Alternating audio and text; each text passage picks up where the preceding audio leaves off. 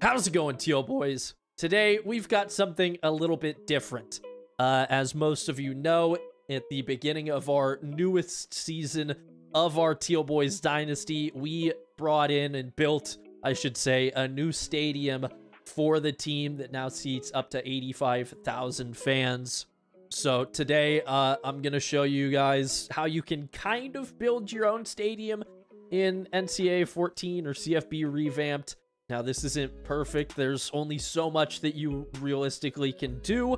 But if you're looking for a little bit of immersion, either with a team builder team or with a certain way that you're rebuilding a school, this can help add to that quite a bit. Now, right off the bat today, we're going to be using one of two tools.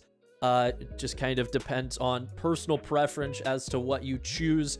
We're either going to be using the NCAA 14 utility tool made by the CFB Revamped team and using the DB editor in it, or we're going to be using the generic EA DB editor that will be combined with Zan's NCAA 14 Dynasty configuration. Links to both of these will be down in the description, and just right off the bat, so we can make things clear, none of this is my own creations. I've done some research to search through tons of forums to find the info I'm going to present, but I was not the one that originally discovered that. So I will post some links to forum threads where I found the information that I'm going to be sharing with you guys. So to start, we're going to have to load in our Dynasty file. I've gone ahead and made a test one with the Ducks because that's what we do. This will be the same USR data file that we use when we are changing the playoffs or any sort of the other edits that you're used to making. So it'll be in the same spot. For us, it's that dev hard drive 0, home, bunch of 0, 1, save data, and then you find your exact save. In this case, I just didn't bother naming it. So it's default 1, and then again, USR data. So we'll load that either into our database editor, or we can load the same file into the Dynasty tool. Both of these will take a little bit of time to completely load in the data. On this one, you know it's done when all the little loading circles are gone. And on the EA database editor, it takes a little bit longer, but you'll know it's done because it'll show the columns and rows filled with information. So now that the files are loaded into both editors, let me go ahead and show you where the two tabs that we'll be working on are on each of them. There's more that you could do, but for the purposes of this video, these are the two spots that we'll be looking.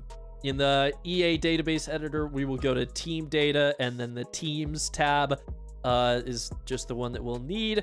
And then we will also need the places and stadiums tab, where we can find our Autzen Stadium or whatever team you are deciding to work on. Alternatively, in the utility tool, we can take this scroll bar and go all the way to the end, where we will see a team tab, which is the same one as the team data one that we had previously. And then we will have an STAA, or what I call the stadium tab. And then we can know it's the right one. We'll scroll over and we can see Oregon is right here. Now, the first column that we're going to be editing is the STAA column. This was the one that decides what stadium is around your football field. So, for instance, right now we have the Oregon Stadium, which would load in Autzen. If we put Boise's, then it would give us Boise's Stadium. If we put in USCXXX, it would give us the Coliseum. So we're going to start this one off with a generic one. And this is the same stadium that we are currently using for Coastal Carolina. So we're going to go with GNRIC1. I don't know if it matters if you have it all capitalized, but I would recommend that you do, just to avoid any problems. You want to be as consistent as possible. So we're going to go ahead and go with generic 1, and that's going to change our stadium from Autzen now to a different stadium. We hit save and hit OK. If you're going to have your RPCS3 open like I do currently, you want to make sure that you are on the main menu when you make those saves, not inside a Dynasty file. And if you're on an Xbox, well, then you're most likely going to have to be moving back and forth anyways, so it's not going to be a big hassle to go back to the main menu, or same with the PS3. Just be at the main menu when you save a change or load in a change. And we'll go ahead and load into the game and take a look at some stadium changes. So we are in Autzen Stadium, and now as we make all these changes throughout the video, in the top left, the very top line is going to be the column that you're going to be editing to make the change. And then directly underneath that will be what you put into that column, and in parentheses will be what it changes or how it changes to. So we are in Autzen Stadium. We can see it's just is what it is. It's Autzen Stadium. Nothing too special there. Just wanted to give a frame of reference. And then as we transition, the first stadium that we are going to change to is the generic 1, or GNRAC 1, which is the generic pro style stadium. That's currently what we are using with Coastal Carolina. Again, just looks like a pro style stadium, so it's very cool that it's possible to add this in. The next one is the generic 2, which is the bowl style stadium. Again, I've used this in dynasties in the past, North Main State and Gorge University, both. Just a simple bowl style stadium. It's very cool. Very classic. We next move to high school stadiums. Now, these could be incredibly useful if you are, say, well, trying to do some sort of rebuild. Like for us, we're saying, oh, well, the program basically is bankrupt and we're starting from scratch. So we would want a small stadium like this. In this instance, this is a large northeastern part of the country high school. That's just what the game considers it. Kind of just based off of, I think, typically the buildings and the foliage. But this one would potentially work well for a smaller school that's like maybe academically focused. Our next stadium is the medium-sized Northeastern High School. Just smaller, has a nice track around it, small bleachers on both sides, big parking lots though. But it just, you know, if it fits the vibe that you're going for with the school that you're looking to modify, then that would be perfect. And again, I like it because you can choose one of these small ones and then just build up as your team progresses. We go to the small Northeastern High School. It's kind of interesting that they have so many Northeastern high schools, but this one, nice fall colors. Trees are beautiful, and it's definitely smaller. Again, with a track around it, but not a whole lot of bleachers. The next one will be the First Northwestern High School. This is the medium one. I personally have used this one in the past if I knew that I was going to switch to a bowl-style stadium next, because it's like a horseshoe, and you can see there's like the beginnings of a bowl there. It's a decent size, so that's what I've used it for. I think it's a cool stadium. It's just a little underutilized with the space, and you've got the beautiful water backdrop as well. After that, we have the small Northwestern High School, which is just hills somewhere apparently in the Northwest. And it's a very small school. Small school, small field, decent sized bleachers though. So, you know, maybe that's the one that fits for you. A lot of the things won't change, like with team colors. Like there's a bunch of red in there, even though we're a green and yellow team, but that's just how it works. Now this is the modern one, or the large Southeastern High School. Very cool blue track, very much in the middle of the city, palm trees, all that. I'm not certain, but I think that the colors of the awning would change based off of your team colors. But again, I'm not certain about that.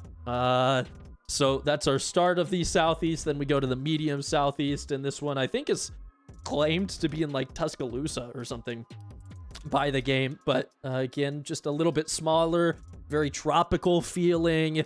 There's water in the background. There's plenty of palm trees.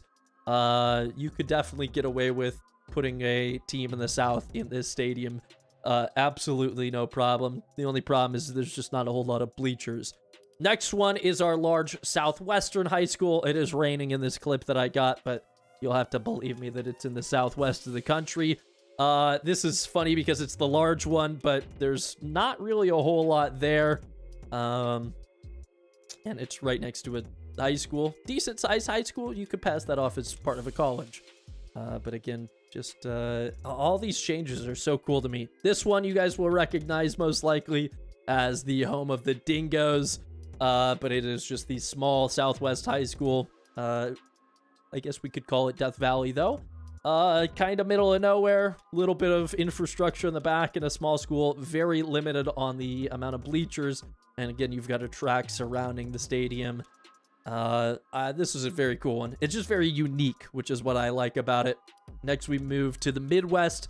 This is the larger of the two Midwestern high schools. A lot of school stuff behind it, a lot of other sports fields all around it. Feels like there's a lot going on. You're obviously in a pretty big town, and it just could be probably passed off as anywhere in the country. Decent amount of bleachers, just a solid looking field all around. Not much to say about it. A lot of parking though, so that's good news, I guess. And then here's this one, the small Midwest one, which is kind of what you would expect, surrounded by what we're going to call cornfields. So don't tell RBT that this is a stadium that he could pick, because he just should not be around that much corn. Very small on the bleachers. You've got the track surrounding it. Only a 4-lane track, surprisingly enough. That's how small of a school it is. Baseball field, parking lots, and school, no other infrastructure. And then we move to practice fields. This is your defense's practice field. If you were to go into the practice mode and play like practice defensive stuff, this is the one that you would be on. The empty field here to the left is where the offensive one will be. It just doesn't load in at the same time. It would be interesting to choose this as your team's stadium, but it is an option. And you could, I don't know, maybe send your rival. This is the offense's one on the other side. We're closer to the buildings, but further away from that tunnel on the left. And again, now the defensive practice field just doesn't load in, which is kind of funny, but I get why, you know, hardware limitations and whatnot. This is my preferred of the two practice fields, but then we go after this to the full-on practice facility, and the practice facility is big. It's in the middle of campus. It's got a full track surrounding it. It feels like it could be part of a small campus. It even has a couple of bleachers, a home section, and away section. So this one would be up here for me if I was choosing to like restart a program, or maybe you're doing like a Division II team builder. But pretty solid. Again, STAA is what you're editing, and this is actually where we have landed with the Ducks. We are moving them into the Kibbe Dome. Idaho, unfortunately, no longer part of the game thanks to the CFB Revamped mod. So, well, let's just move the Ducks there temporarily and allow the stadium to see some use. It looks so weird to see it like this, but that's what it is. So again, that is the STAA tab. Again, you would just edit that to whatever one of those options that you saw, or you can scroll through the list of other schools and pick another team stadium. You could pick a bowl. You could do all sorts of weird stuff. I don't know necessarily why you would choose another team's stadiums, because as we saw with the Kibbe Dome, they're going to have the other team's stuff plastered all over it. So that stuff, unfortunately, can't really be changed unless somebody figures out a way to mod the 3D models in the game, which I haven't seen that as being thought of as completely possible yet. So that is the STAA tab. We're going to move from the STAA tab quite a ways to the right here until we find the SGPT one. This is our goalpost type. So we have it set at 3 currently. Oregon starts at 2, so let me go ahead and load in with Oregon's original one, and you'll see what the options are and what you would change this 3 value to in order to change what your goalposts look like. So here we have what Oregon defaults to, and a lot of teams do. It's a single post, and it's yellow. That would be 1 in the column. If you put 0, you get a white version of that same thing with 1 post. If you put 2, you have 2 posts and it's white. And then if you put 3, it'll be 2 posts and it'll be yellow. We won't have to move far from the SGPT tab to find our next one. What we're going to be changing is the type of ball used in the stadium. This is a very minor detail, and most people would never notice it. But if you want that level of immersion then this is a cool feature. It's the SBST tab. Again, it changes the type of football, and there's 5 different options. So Oregon starts with this one. In the SBST column, you're going to put a 2. That would get you the Nike Vapor 1 ball. You can see, looks cool. It's Nike football.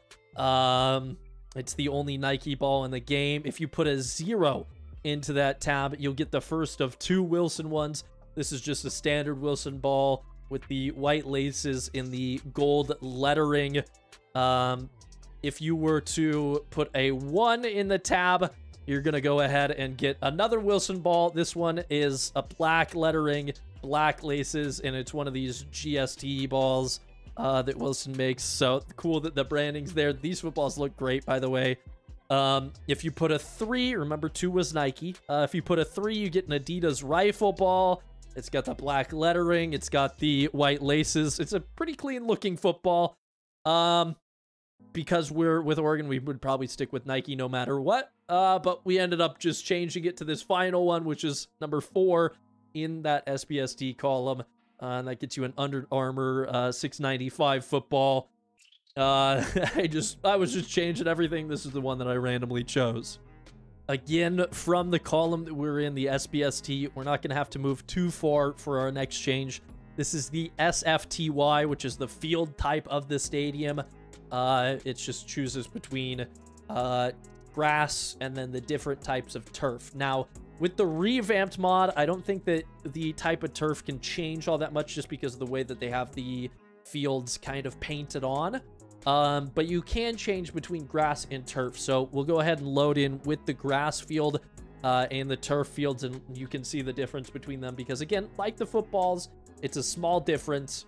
So in the SFTY column, if you put anywhere from a 1 to 6, you're going to get a turf type field. You can see when the foot is hitting the ground, those rubber pellets are flying up. If you put a 0, you'll get a grass field. And if you look carefully, it doesn't happen every footstep, but here, his left foot, right before he plants and kicks the ball, you'll see a couple of things of grass shoot up that just prove that it is grass. Right here. So unless you're using a team builder team, that's pretty much the last thing that we'll do in the stadium tab. There might be some other small things here or there that you could do. Actually, while we're thinking about it, there is a very obvious one. If you change your stadium, you're probably going to want to change the name for it. So if we scroll way over to the left, we can see the stadium name. Instead of Autzen Stadium, we could change that to the Autzen Kibbe Dome or something if we wanted to, and save it, and it would load in. Alternatively, there's also, again, that seating capacity.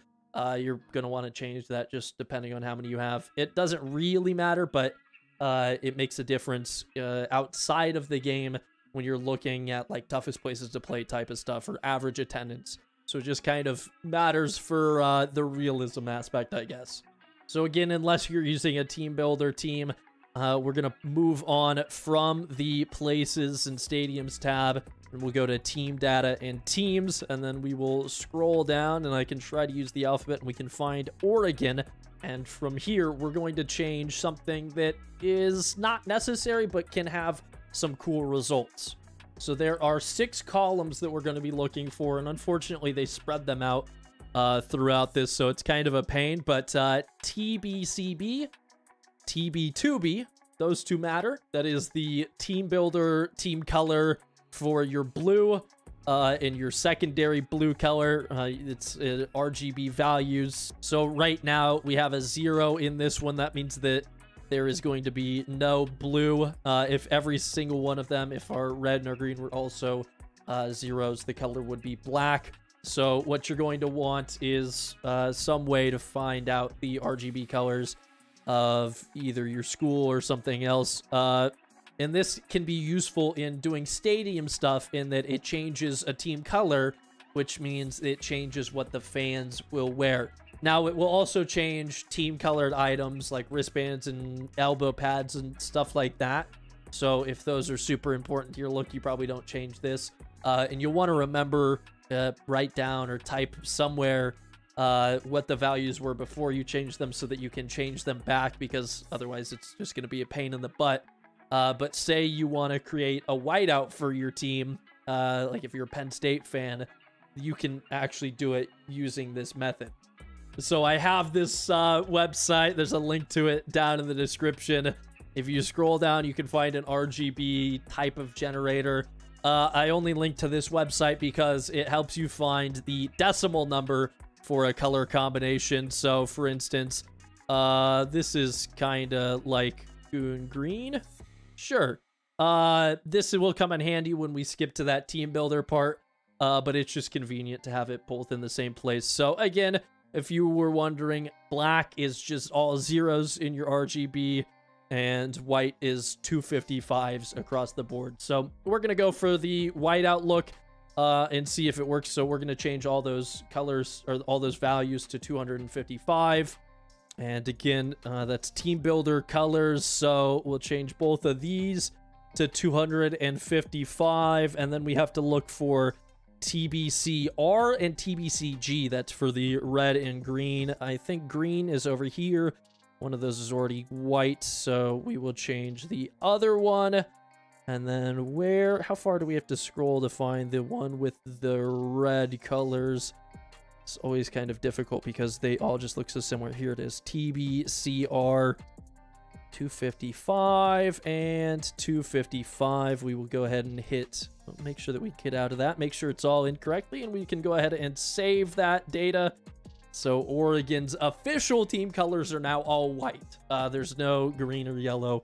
It's just white. Unrealistic, but for, you know, a one-off event, say you want to be like, okay, this is against our rivals. We want to have all the fans in the stadium wearing the same color. Or maybe you want to set it all to pink and you want to have some sort of breast cancer awareness day for one of your games. You could do that. Now, the final thing that you need to change to make sure this works, and this is an important one because otherwise your fans won't change, is you're going to be looking for this UDBC column. It is right next to the team color blue, and you're just going to set that to 1. And then again, you'll go ahead and save your file. So we'll go ahead and load in. And truth be told, I did forget to do that initially. Took me a second. So I've already kind of loaded the file, and you can see now that Oregon, its background is white, which is good news. That should change to whatever color you have chosen. So we'll go ahead and load into this game. And all of the spots where normally it would show your team color are going to show up as white, your play calling screen and all that. And as we load in, we can see a lot of the fans. Not all of them, because there are away fans. But pretty much all of the home fans are now wearing white. So we have a whiteout for the Ducks. We probably should have worn white uniforms to this game. There's just a little bit of chaos. So here is just like a look at the fans, kind of lagging along. It's not running all that smoothly right now because I have a bunch of programs open to record this. But you can see, aside from the FCS fans, it's all white. So it worked. And let me just real quick, just for fun, let me load in a random color just to show that it's not just going to work as white. So I have changed it to hot pink, as you can see by the cleats and the scoreboard. And if we go into our instant replay, we can see the fans are also all wearing hot pink. So, you know, you could change those numbers to whatever you want and get whatever color you want. Just remember, again, to keep notes of the colors that your team originally had, so that you can easily switch back to them and just get back to your normal team colors and have normal games. Unless you just always want to have the same color in the stands. So that is going to be it for this video. There is a little bit more that you can do with team builder teams. You can change kind of what the field looks like, and you can customize the end zones a little bit. But it does not really work well at all with teams, especially with the college football revamped mod. It gets rid of all the logos and any of the custom stuff, any of the conference logos. And unless you have the right team builder stuff in and you just do it on a normal team, your logos at midfield will just be the EA Sports logos. So we're not going to cover that in this video. If there's enough demand for it, I don't mind making a shorter second video just going over that stuff. There's not a whole lot, but it could fill a few minutes. So if you've made it this far and you enjoyed what you saw, if maybe there's a chance that you will use these, or at least think about using them, then please feel free to hit the like button and subscribe if you aren't already. Both of those things do such a tremendous job at helping this channel grow. And at the end of the day, you know, the more people see the video, the bigger the channel gets, the more stuff that I can do, the more frequently I can do it, and the wider reach we can do. You know, I can branch out to Madden or FIFA or maybe 2K. So there's a lot of sports games coming out. We probably will play some of them. Which ones I decide to choose, I'm not sure. I'm not sure if we'll do Madden yet, because I would have to get a PS5 to get the next gen gameplay. So, you know, maybe if the channel gets big enough, then I can get a PS5. But yeah, if you enjoyed the video, just please feel free to consider doing those two things. And while you're down there, you can head to the description where you will find links to all of the stuff that I covered in this video, as well as links to my Twitch at twitch.tv/GoonMaster. There's also going to be links to my Twitter, my community Discord, and the college football revamped mod if you don't have that yet. All that being said, though, thank you guys so much for watching. My name is GoonMaster. You guys are the Teal Boys, and wherever you are, have a good night or have a good morning, and we'll see you later. Adios.